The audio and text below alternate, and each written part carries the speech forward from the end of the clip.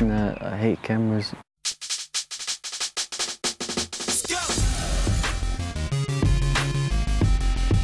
Looking at walls is like looking at a girl on the street kind of thing. So if a wall stands out to us, we all talk about what we can do to that wall and all that stuff. Not like we say we can do to other girls, but yeah.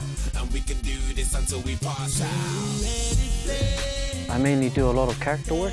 So basically anyone that knows what I do. I don't do letters or any letter forms. I mainly do artistic characters, mainly females. Females, I like to do it because I like to put smiles on other people's faces as well.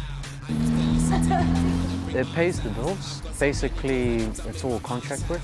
So I think the hardest thing for me is negotiating my own price for my own artwork, which is kind of hard for every artist because you can't really price yourself. I actually sit down and watch Cartoon Network. I know that sounds cool, but a lot of the things I draw, a lot of the emotions I put into my drawings come from my surroundings anyway. I don't use any sketches whatsoever, everything's freestyle, so it's out of basically what that moment holds for me.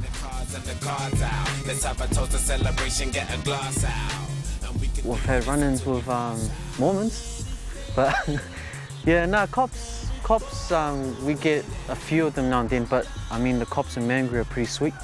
They actually understand what we do and appreciate it. But when we're outside of South Auckland, it's a different story. The whole graffiti thing, I like the fact that it's, I know I'm putting a positive spin on something negative.